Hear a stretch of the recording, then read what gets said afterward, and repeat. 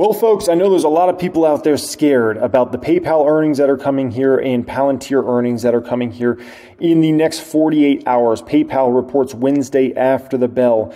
Palantir reports Thursday before the bell. So both earnings are coming in the next 48 hours from basically the time I record this video. And a lot of people are very scared. I am 0% scared in regards to both these earnings. And in today's video, I'm going to explain why I am 0% scared in regards to both these earnings, kind of what my plans are here, what I'm thinking is going to happen here in all those sorts of things. So I thought this was an important video to go through, given that both these are huge earnings coming here in a very short amount of time. Now, first off, let's be very clear, folks. And by the way, thank you everybody that subscribed to the channel. I appreciate y'all being here as always, and it's going to be a fun next 48 hours. When we look at Palantir and PayPal, these stocks have been completely different as far as the way they've reacted this year, right? Palantir is up 131% this year. PayPal, on the other hand, is down 30% this year. So the stock price have diverged massively. But here we are at this moment where I own both these stocks. I'm very excited about the futures of both these stocks, and I've added a lot of PayPal shares over the last few months, and either I'm wrong or I'm right in regards to the stock, and I think I'm right? And by the way, I'm going to be covering both these earnings, and I'll be covering all these earnings live on Twitch. So if you haven't followed me on there, make sure you follow me. Tomorrow's going to be a record-breaking live stream on Twitch. It's going to be a record breaker for us. It's going to be absolutely incredible because we got PayPal reporting, also Elf on a Shelf reporting, Airbnb, Etsy, Qualcomm. But let's be honest, PayPal. It's going to be a record-breaking live stream. I'm going to react to those earnings live on there, and we're going to listen to the conference call live on there. It's going to be an all-time record breaker. So make sure you follow me on there if you care at all about PayPal stock. That will be pinned comment down there. Okay. Alrighty, guys. So let's start going through this. Where I actually want to start today's video is showing you the setup for PayPal going into these earnings. I always think about how's the setup going into these earnings. Is it bullish? Is it bearish? Kind of lets me know the vibes of the market a little bit, right? And so in regards to the setup for PayPal, extremely bearish. The 1 month chart is down over 12.5% just in the past month, right? So clearly there's no excitement whatsoever going into these earnings for PayPal. No excitement. If there was any blip of excitement going on into these PayPal earnings, the stock would be up at least a decent amount going into these earnings. The fact that we're down 12.5% the past month shows there's no excitement. But this next chart, I think, is much more telling on what's actually going on. Check this out. This is a 1 month chart for a lot of the other fintech-related companies. So I threw in Square in regards to this, which Square owns Cash App, right, which is a competitor to Venmo. I threw in Upstart. I threw in Affirm. So other fintech companies, right? And if we see, all these stocks have been hit here recently. Square's down 9.5% or so in the past 1 month. Obviously, we spoke about PayPal, 12.5%. Upstart's down almost 16% in the past 1 month. And if we look at Affirm's down over 16% in the past 1 month. All of these fintech companies have been devastated here for a while and just continue to get obliterated here in the short term, right? This is 2 years of brutalness. I backed this up from about 2 years ago or so. This is all these fintech companies peaked around October of 2021. And since that time, folks, it has been, just brutal is the way I can describe it, right? PayPal's down 78%. Square's down 82%. Affirm's down 87%. Upstart's down 92%. It's been just 2 years of brutal action for all of these stocks that are in the fintech space. They all just have gone absolutely obliterated, nasty style. Now, this, if we go back to the tech bubble, right, which if we go back to the 2021 market, that was the closest thing we've ever seen to a modern day tech bubble, right? Because the tech bubble was a moment in time when companies' valuations got way too stretched. They went to insane levels. Everybody was only looking at the bullish thesis in regards to stocks in general, and we had a blow off the top situation. Now, the situation we had in 2021 wasn't as dramatic. One, valuations didn't get to as high at levels. Two, at least you had real business models with substantial revenues in the 2021 market versus a 2000 market where it was just like, how many eyeballs can we get on this website? At least these companies, even if you look at all the fintech companies, all those companies have actual users, actual revenues coming in through the door, and all those sorts of things, okay? So not as dramatic, but still, if we go back to the tech bubble and we see how long did the tech bubble, how long did the NASDAQ fall for, we find that it was about a 2.5-year drop. Okay, 2.5-year drop. The NASDAQ peaked in March of 2000, and then it finally bottomed out in September of 2002. So it was a 2.5-year drop. Now, when I show you these fintech stocks, folks, these stocks have been brutalized for just over 2 years, right? which is very in line with when we bottomed for the tech bubble. So I would say all of these fintech stocks, not just PayPal, but I think all of these fintech stocks likely bottom in the next 6 months. That's what I would say overall. And it's a very high probability a lot of them are going to bottom in this current quarter we're in right now. So do keep that in mind. Now, here's where we need to split PayPal from the rest of the fintechs. And this is extremely, extremely important, okay? PayPal's been brought down with all these companies, but there's a massive difference between PayPal and all these other fintech companies. Let me show you what the difference is. Robinhood, negative EPS. Rocket, negative EPS. Affirm, negative EPS. Square, negative EPS. Upstart, negative EPS. Coinbase, negative EPS. SoFi, negative EPS. PayPal, money printer. Money printer. They are Jerome Powell's money printer, okay? Let's call it that. So this is where the stock market gets a little silly and a little ridiculous. They throw all these stocks together. These stocks are not equal. PayPal is not equal to Affirm. It's silly.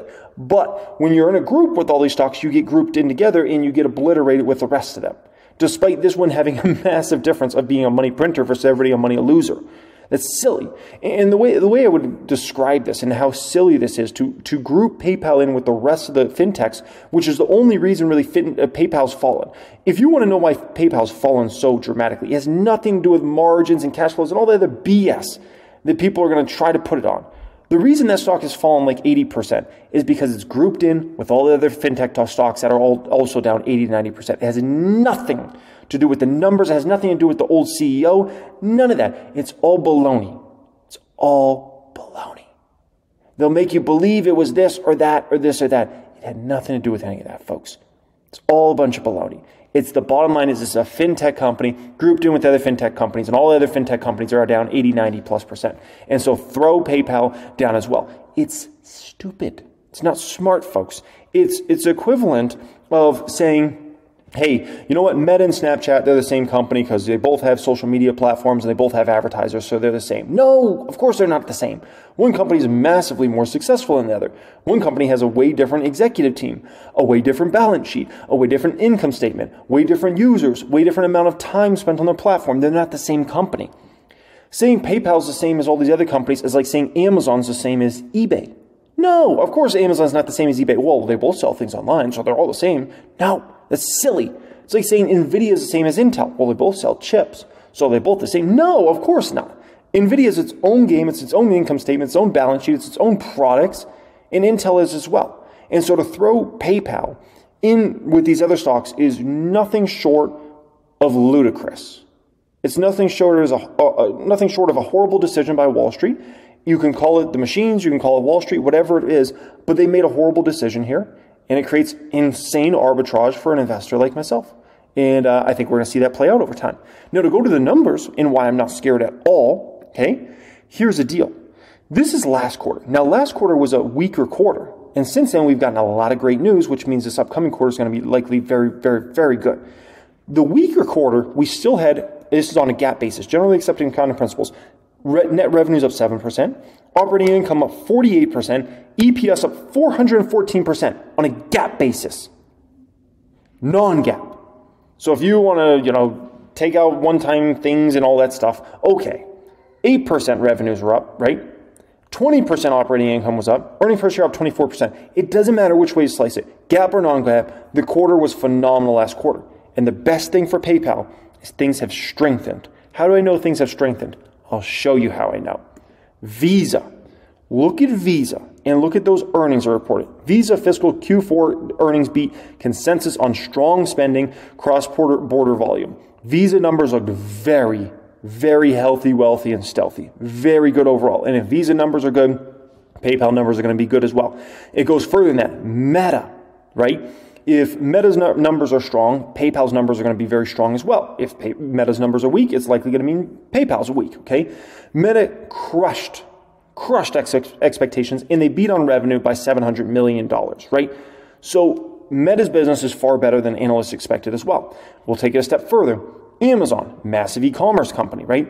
Amazon destroyed their earnings, and they beat on revenue by over $1.5 billion, folks, okay? So Visa earnings great.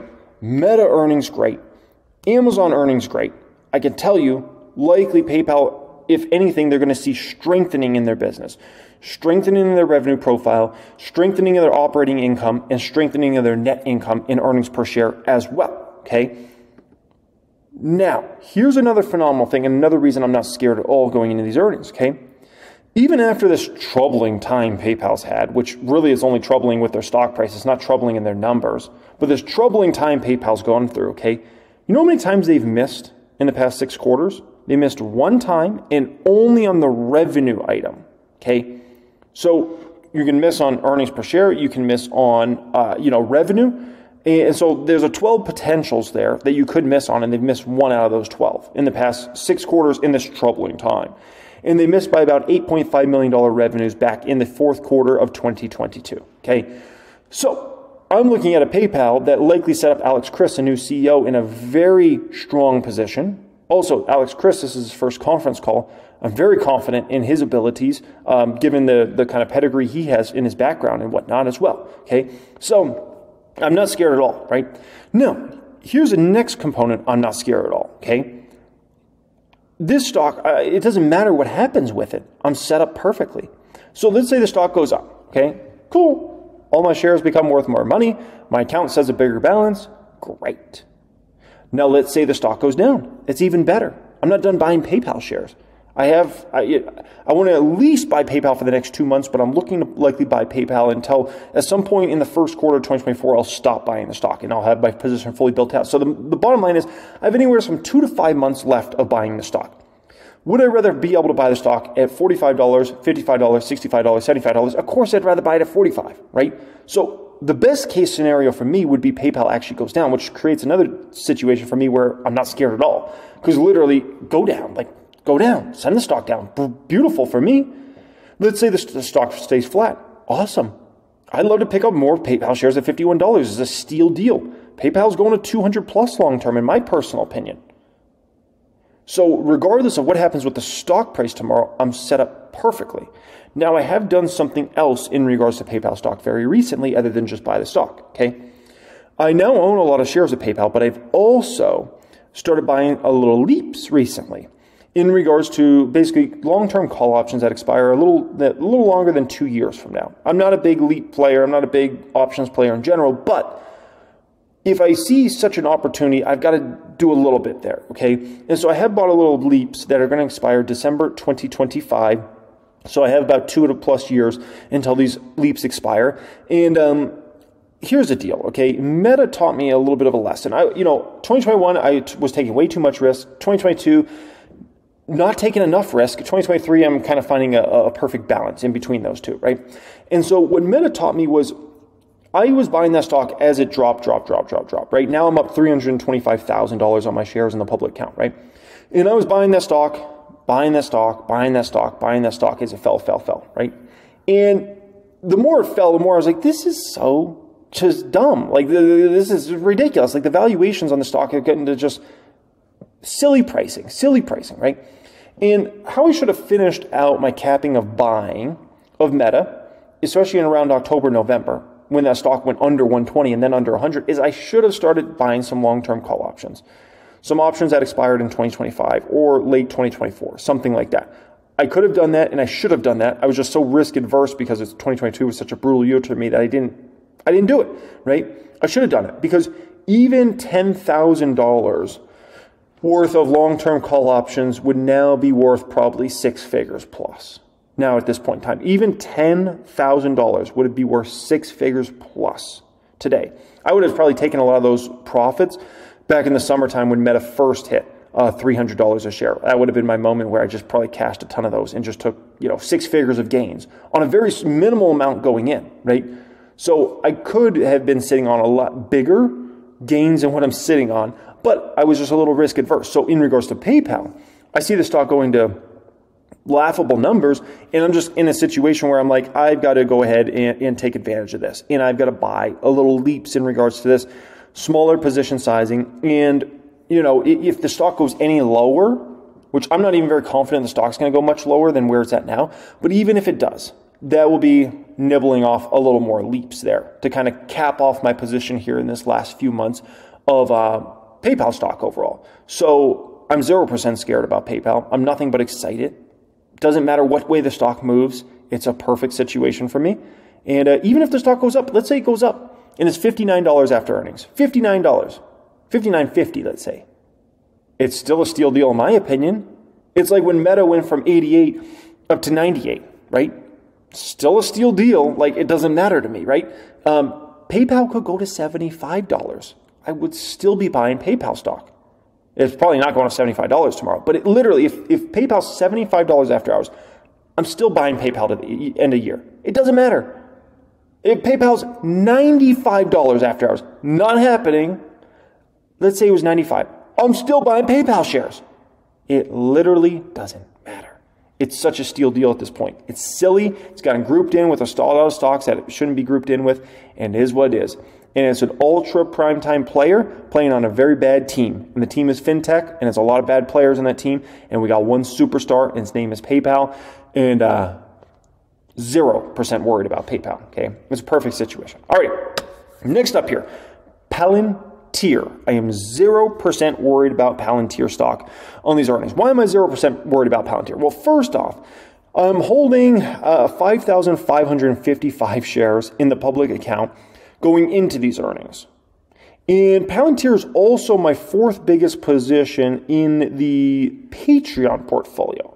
So it's a rather important stock for me overall. It might be my fifth or sixth biggest position in the public account, but my fourth biggest in the Patreon portfolio. So it's a very important stock to me, right? By the way, if you want to see all the moves I'm making each and every week, the buys and sells in my Patreon portfolio, go ahead and check out the description area. There's a link down there. You can join me in there and join the Discord chat and all that fun stuff, okay? But very important stock overall. Now, in regards to Palantir, let's be honest, okay? The interest income is going to keep pouring in. All the money that Palantir has in treasuries that they're making a fortune on right now, the money's going to keep coming in for the next several quarters, right? Because they had that money in treasuries, and they're going to continue to earn that money for at least a short term here, right, on those treasuries. And if anything, treasury rates have gone up a little bit over the past, several months. So that money's going to keep pouring in. The Fed's not cutting until who knows when. The Fed's going to start thinking about cutting probably in the middle of 2024 toward late 2024. But the bottom line is, for the next several quarters, interest income is going to continue to pour into Palantir, right?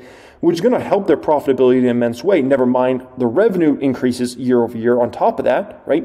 And getting some operating leverage in the business model. Like, when you take all those into account, we could be looking at some pretty impressive EPSs over the next many quarters.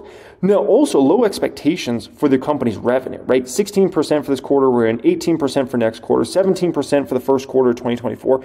The expectations are not super high for earnings per share for Palantir or revenue. And that is very appealing to me, extremely appealing to me, okay? I love a stock that does not have big expectations. Now, by the way, those are still impressive revenue growth numbers. Just for Palantir, it's not the most impressive, right? No, we have multiple world conflicts going on simultaneously right now, right? And there's also more potentials of other conflicts. So in regards to Palantir, there's a couple ways to look at this, okay? The first way is Palantir's need in the world is not becoming less. It's becoming more, right? If you're going to talk about more conflicts, more things that are needed on the battlefield, it's all Palantir. It comes back to Palantir. You have to have Palantir on the battlefield. Bottom line, okay? And so Palantir is going to likely continue to see, bigger and bigger numbers of revenue come in from the government side of the United States, on the military side, and potentially from, let's call it friendly governments to the United States as well, right? The second component of this I think is very important is credibility when it comes to Alex Karp, okay? Alex Karp's credibility has gone up immensely this past, I would say, year and a half. Why? I'll explain to you why. Who was a man that was going on all these interviews, going everywhere, for the last 2-3 years, and telling everybody it's a dangerous world, it's about to get a lot more dangerous. And a lot of people are like, I don't know about that. It was Alex Karp, okay? People don't forget that. And so now Alex Karp's looking and he sees the conflict, obviously, Russia-Ukraine. He sees what's going on in the Middle East. He sees potential escalations happening there, right? We got China-Taiwan hanging out there, and he's like, didn't I call this? Didn't I tell you guys the world was about to get a lot more dangerous? Didn't I tell you a lot of people were going to be fighting pretty soon here? And so now everybody kind of looks at Alex Karp and like, maybe this guy, this crazy guy with the crazy hair, maybe he knows a little something. Maybe, just maybe he knows a little something. Maybe he's got a little bit of a different view of the world than maybe we have, and maybe we should adapt his view a little bit because maybe he knows a little something that's going on, right? I mean, after all, a guy in his companies are in with the U.S. government, so shoot, shouldn't he probably know a little bit what's going on? Think about that for a moment. Guy's company is in bed with the U.S. government, military, and a lot of other important countries in the United States. I'm going to guess he probably has a little bit of an understanding of what's going on in the world and what's likely to transpire, right? You know, that's just a little food for thought there, right? So in regards to this, it's obviously all these conflicts. It's something that will continue to benefit Palantir's business model for years to go in the future. Apollo and Gotham specifically, right? In terms of their products. And then on top of that, Karp having more credibility than ever. Now, Karp also was on BBC here very recently, speaking about NHS likely deal that's coming, and that should be huge for Palantir for 2024, 2025, and obviously future years. And I thought he represented himself pretty good overall there. I really did. I thought he didn't do, couldn't have done better, right? So you got that going on. You have all these different contracts and different announcements that have happened, right? They got the big contract with the Army recently, the PwC collaboration, which is one of the big 4 accounting firms. You got this deal, CAZ Investments selects Palantir as its artificial intelligence platform, AIP. Palantir Technology signs partnership with Titan defense firm.